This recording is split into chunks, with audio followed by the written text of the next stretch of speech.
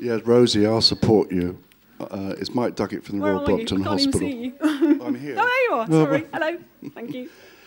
The trouble is we eat too much meat in our diet, and we need to reduce the amount in our diet. Yes, now, absolutely. Beef is lovely. We like it. No problem with beef. Once a week now, we've made a decision at the Royal Brompton Hospital not to serve red meat. And it doesn't alter anybody's diet or health, or in fact, it does you good. But the other days, we were promoting beef. It's not something we're going to throw down away. It's just slightly. But I think you've got to be, we've got to take common sense about our diet. And we're all obese. There's a high levels of diabetes, and meat contributes to that. Absolutely.